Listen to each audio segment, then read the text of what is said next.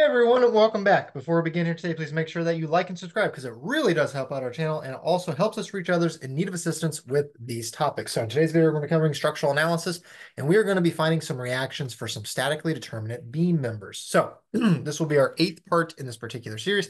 And we have this member here shown on the left in the description stating that we have to determine the reactions in the horizontal and vertical directions for the pin at A and C, and point B is a hinge. So anytime you have a hinge occurring within your object, you always try to find the reactions as much as you can before splitting the member at the hinge. Sometimes you can find something, sometimes you can't.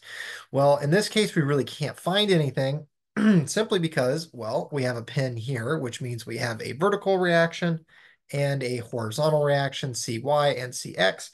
And then up here at A, we would also have the same thing. We would have an AY, and then we would also have a horizontal reaction, A sub X. So we have 4 unknowns here, 2 in each direction. Can't really solve for anything directly right now. So that means we are going to have to split this thing at the hinge and form a left side section and a right side section. And just putting on your unknowns, your unknown reactions, just assume a direction at the beginning. If you get the direction correct, that means that your calculations in the end will produce positive numbers. If you get a negative number as your answer for that reaction, it just means you assume the wrong direction. So just go ahead and assume a direction. Doesn't really matter if you get it right or wrong. You'll get a positive or negative answer depending on which way you assumed. All right. So what I'm going to work with is I'm going to work with the right side first. So I'm going to work from B to C. So utilizing my 3 equilibrium equations, summing forces in the x, summing forces in the y, and then summing moments about a point, I can find some information here. Well, whenever you break your member at the hinge, you have to keep in mind that your hinge acts like a pin reaction on that segment that you just split up. So if we redraw a free body diagram here for my right section, I will have the 15 kilonewtons per meter here. And then here at point B, I am going to have a horizontal and a vertical reaction by b sub x, which let me assume b sub x in this direction. And we would also still have our unknowns that we have from the main assumptions of cy and cx occurring on this right segment. The hinge here at this location at B does not transfer any moment from left to right across the hinge. It can only transfer translational forces. It allows for rotation. Think of like a door frame. The door frame at the hinges allows the door to rotate, but your door does not move left, right, up, or down. It just swings around the hinge. And that's the way this is acting here along this beam member. So this would be my free body diagram for my right section. So now what I can do is I can sum moments about B and then I can get C sub Y here. So let's go ahead and let's work on that. So summing moments taking counterclockwise is positive about B. Still has to be everything in equilibrium equal to 0. So I would have my 15 kilonewtons per meter times the distance it runs, which is 6 meters. And since it's a uniform load, I need to get its centroid to that point at B, which would just be half the distance, which is 3 meters. This is rotating clockwise about point B, so it will be minus. And then I will have C sub Y rotating counterclockwise, so it is positive times its total perpendicular distance to B, which is 6 meters. And that's all I would have with a moment about B, since B sub X, B sub Y, and C sub X go directly through B. So with this, I can get C sub Y here, which C sub Y pops out to be 45 kilonewtons of force, and it popped out to be a positive answer here. So it means that my original arrow direction that I assumed of upward is the correct direction for C sub Y. Okay, now looking at what we have here, I have C sub Y is equal to 45 kilonewtons on that free body diagram, and up here on the main body, I have this as 45 kilonewtons as well in the upward direction. Now, looking at my right side segment here, can I sum forces in the x direction and find any? No, not really, because I have C sub x and B sub x. Too many unknowns. Well, what about the y? Yes, I can sum forces in the y direction and I can get B sub y. Because remember, B sub y will translate over to the left side segment over here as well. So let's sum forces in the y direction and we can get B sub y here using this right side segment. So summing forces in the vertical direction, I will have By plus the 45 kilonewtons from C sub Y, and then subtracting off the 15 kilonewtons per meter times the 6 meter of force there for the entire distributive load. And B sub y will pop out to be 45 kilonewtons. Positive answer, so that means my assumed direction on the right side segment of up was correct. But that's not a reaction. That's just telling you how much is being transferred in the vertical direction across the hinge from the right segment to the left segment. Okay, so there's nothing really else I can determine with my right side segment here. So anytime you get to a point where you can't determine any other reactions or any other portions or the hinge forces, just go to the other side of your cut line. So we've been working with the right side over here. Well, let's work with the left side over here from A to B and see if we can find anything. So utilizing my left side segment here, I have A and I have B. So I have it assumed that AY is upward and A sub X is to the left here. Well, B at this point, I have on the right side, I have B sub Y pointed upward and B sub X to the left. Well, when you go across the hinge from the left segment to the right segment and vice versa, these arrow directions are going to flip.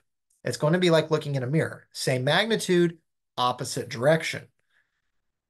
So instead of it being up, now it is down on this side. And instead of B sub X being assumed to the left, it will actually be to the right on this side. Once again, same magnitude, flip the arrow directions like looking in a mirror. Okay, so can I find anything here? Well, yeah, I can find A sub Y. So I can find A sub Y just by summing forces in the vertical direction equal to 0. I will have A sub Y going upward, subtracting off my B sub Y, which is 45 kilonewtons. I don't have any other force acting on this member from A to B in the vertical direction. So A sub Y is just simply 45 kips, or 45 kilonewtons, sorry, in the upward direction. Okay, so really the only thing left that I need to find is I need to find my horizontal forces here and my horizontal reactions. Well, if we look at our member here, we're not really given any length whatsoever. We're not given anything in the height or the width of A to B, but we are given this angle here. So what we can do is that we can draw a force diagram and correlate A sub X, A sub Y, B sub X, and B sub Y here.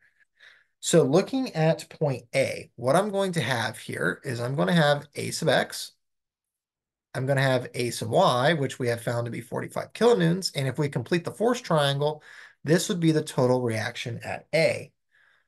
Well, this is 45 degrees off the horizontal, which was given in the main picture. So we can use this right triangle here, and we can correlate the 45 degrees with the 45 kilonewtons of A sub Y with our horizontal A sub X.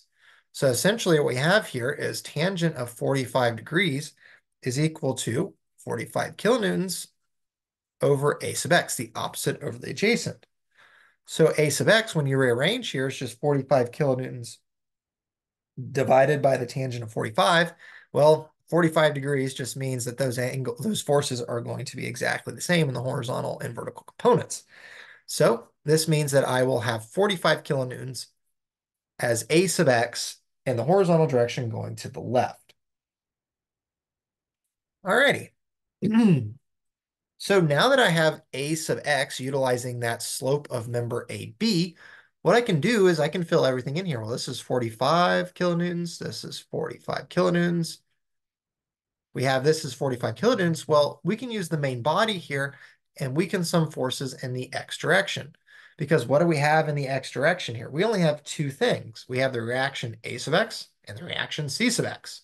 Because when we put this back together, B sub X and B sub Y will cancel with each other at the hinge.